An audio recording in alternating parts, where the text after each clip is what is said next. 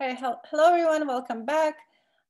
So now I'm gonna go into a little bit more detail about heat and the ideas of heat and thermal equilibrium. So I've already mentioned both these things in the previous recordings, but we will look a little bit more in depth into these rather important concepts. Okay, so again, what is the meaning of heat? So this is important to stress because often just conceptually we use heat in the wrong way. We'll say like the heat of this object increased. And just in order to be consistent with terminology, it's really important to think about heat only as a transfer of energy. So a system itself, a physical material like your ice or your water cannot contain heat. It could be hot, could be warm, but we don't say it contains heat. Heat, the word heat in physics, we use that specifically to indicate the transfer of energy. And how is that energy transferred?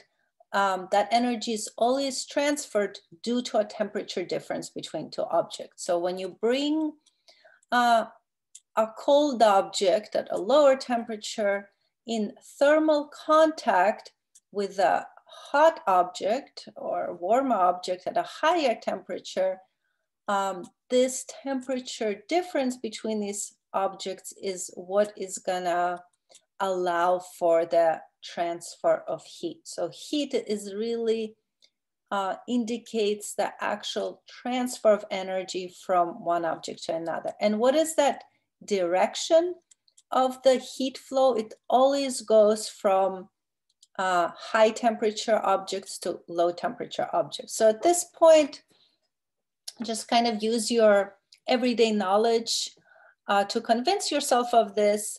But later, towards the end of this course, we will look at the idea of entropy, and that's what will help us really help us explain why heat always moves from high to low temperatures. But kind of intuitively, we know, or from our everyday experience, whenever we mix or put in thermal contact an object which is at a low temperature, compared with one at a higher temperature, the final temperature as this two objects come to a thermal equilibrium was going to be a temperature which is somewhere in between. So in other words, the warmer object will cool down, the colder object will warm up, and they'll meet somewhere in between. In the next recording, I will talk in more detail about exactly what determines that final temperature. Is the final temperature going to be very close to the hot object or closer to the cold object or exactly in between? So we will see exactly what determines. For now, for determines that. For now, all you need to know is that heat will flow from the warmer object to a colder object. It's not possible for the colder object to cool off and the hot warmer object to warm up, although those two can still conserve energy because one thing is going down, another one is going up, but it goes against the idea of entropy, which we'll return to at the very end of this class. Okay, so heat will flow this way, energy leaves the hot object in the form of heat and then enters the cold object. So heat is just really the motion of that energy. Now, when the two objects finally reach the same temperature, so this one is slowly cooling down, this one is slowly warming up, but eventually they will come to the same temperature, and that is what is known as thermal equilibrium.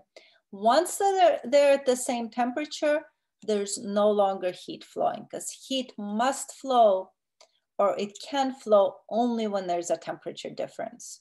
So once the two objects reach thermal equilibrium, there's no more interaction, no more flow of heat. So often if we're looking at these systems and we're thinking about the physical interval, we have some starting temperatures and conditions, But if the system reaches thermal equilibrium, that's the natural end of our interval. There's no more energy exchange that happens beyond that point. Okay, so we're gonna kind of think about these concepts in form of various questions that I will go ahead and ask you now.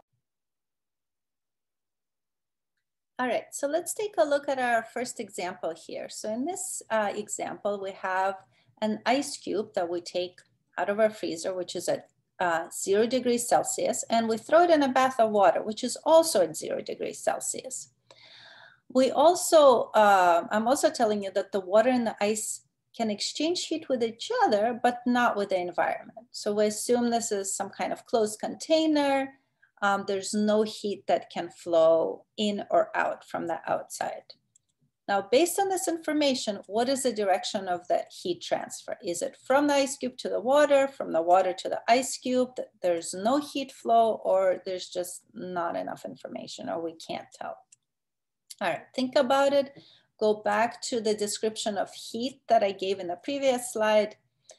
Pause the video and see if you got the right answer. So the answer is there's no heat flow.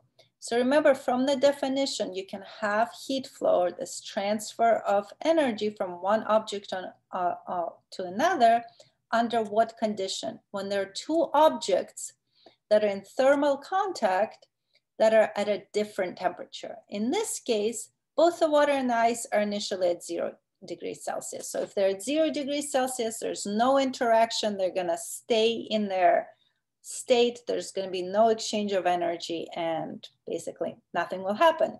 So although we have different phases, we know that a substance of two different phases can still exist at the same temperature. So if you go back to the three-phase diagram, this ice is at that corner.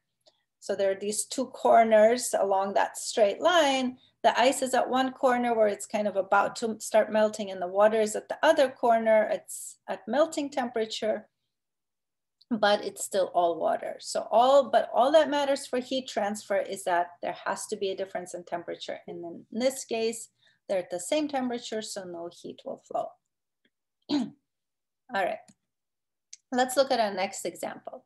In this example, imagine that you have an ice cube, which is again initially at 0 degrees Celsius, and you dip it into a cup of liquid nitrogen. So liquid nitrogen is different from H2O, and it actually has its boiling temperature at a very, very low temperature. So, water boils at plus 100 degrees Celsius. Nitrogen boils at minus 196 degrees Celsius. So it's actually liquid turning into a gas, but at a very low temperature. Okay, and then you leave that ice in there until the temperature of the ice cube stops changing. So it's no longer changing, and it's sitting in boiling nitrogen. So the question is, what can we conclude about the final temperature of the ice cube after this interaction? So is it still at 0? Is it at minus 196? Is it somewhere in between the two temperatures, or none of these situations? All right, again, pause the video, think about it, and I'll explain the answer.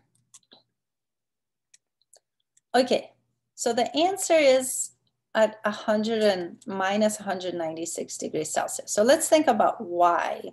So, well, we know, first of all, heat will be exchanged. In this case, we have two objects at two different temperatures, and heat will flow away from the warmer object, which is the ice cube, towards the colder one, which is the liquid nitrogen. So we know that the final temperature has to be, well, the first thing we know is that it has to be somewhere in between. So between 0 and 100 and minus 196. So we know that, but how can we conclude that it's actually that the ice went all the way to the boiling temperature of liquid nitrogen? Well, there's something kind of a subtle piece of information given to you here. You're told that the ice cube, when the ice cube stops changing its temperature, so thermal equilibrium has reached, it's sitting in boiling nitrogen. So if we have nitrogen, which is boiling, what does that tell you? The word boiling means it's still going through that phase transition. So it still has to be at its boiling temperature, which is 100 minus 196. But you might think, well, that kind of doesn't make sense. Doesn't, because the ice decreases in temperature, it's losing energy. Doesn't that mean that the liquid nitrogen must be gaining energy? Well, that's true. But remember, there's various ways that you can gain energy. Increasing in temperature is not the only way. Another way that you can gain energy is by going through a phase transition. So this warmer ice, what is it? What is it doing to the nitrogen? Well, it's moving it farther along in its phase transition from liquid to gas. So yes, its energy is increasing, but it's only increasing in the form of bond energy, the phase transition. And when there's bond energy change, there's no temperature change. So it's still possible for this liquid nitrogen to not change any temperature, but just go through the phase transition. Of course, you know, if you put maybe a lot of ice in there and you don't have that much liquid nitrogen, eventually all the liquid nitrogen will turn into gas and then maybe even start warming up, and they would meet somewhere in between. But in this particular interaction, because you were told there's still boiling nitrogen left at the end, that's kind of a clue that tells us, okay, it's still boiling, so it has to be at its boiling temperature.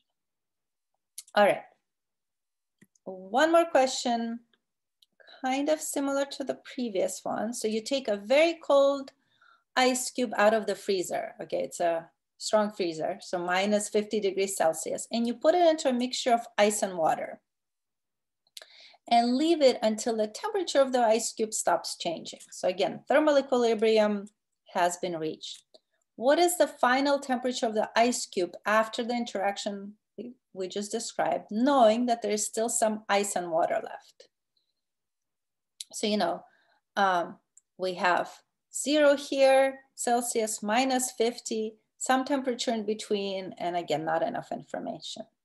So if you're not sure, go back to the previous question, think about that and see how that can help you with this question. See if you understand this a little bit more now. Okay, pause the video. All right, so the answer is 0 degrees Celsius. So again, very similar to the previous question. What we have here is ice, which is at minus 50 degrees Celsius, and then we have a mixture of ice and water. So just this word of we have a mixture of ice and water tells us that this has to be at 0 degrees Celsius, because the only time that a substance can be in a mixed phase is if it's at its transition temperature. So when do we have ice and water together? At 0 degrees Celsius. So that kind of tells us, okay, we have minus 50 and then something which is at minus 50 degrees interacting with something which is at 0 degrees. So again, the very first conclusion is that the equilibrium temperature has to be in between, because heat has to leave the warmer one and go to the colder one. So it has to meet somewhere in between. But you're also told that once the interaction is done, there's still some ice and water left. So what does that tell us? That there is still a mixed phase left at the end. And what's the only temperature at which you can have a mixed solid and liquid phase at the melting temperature, which is exactly 0 degrees Celsius. So let's think of, like, in terms of energy, how is that possible? So again, we have an ice that started somewhere like really cold, and that's increasing in temperature. So its thermal energy is going up. We have ice water, which is, let's say, somewhere right here. And then what's happening to its energy? Well, if the ice is increasing in thermal energy, and we're assuming it's a closed system, it doesn't say that explicitly here, but let's assume it's a closed system. So if the ice is increasing in energy, the ice water mixture has to be decreasing in energy. So in what direction is it going? In that direction. So basically what that's saying is that more of the water is turning into ice. So it's a phase transition. That bond energy is going down, but it's only the bond energy. There's no thermal energy change, because at the end, when this interaction is done, there's still some ice left. So it went in that direction, but there was not enough energy for it to also start cooling down. So again, in the next segment, what we're going to look at is more quantitatively. We're actually going to start calculating things and trying to figure out, well, you know, how much, let's say, ice do you need to have, and how much this mixed phase and which stage of your mixed phase do you have to be in order for that, let's say, equilibrium state to be zero? Or, you know, let's say if I was told that if I told you that the final temperature was minus 20 degrees Celsius, then using that information, you could say, oh, if you know that you had initially 1 kilogram of half ice, half water, you can actually calculate how much ice did you have when you made that mixture in order to have that final temperature of minus 20 degrees Celsius. So we're just going to get a little bit more quantitative about this analysis. All right, thank you for listening, and I'll see you next time.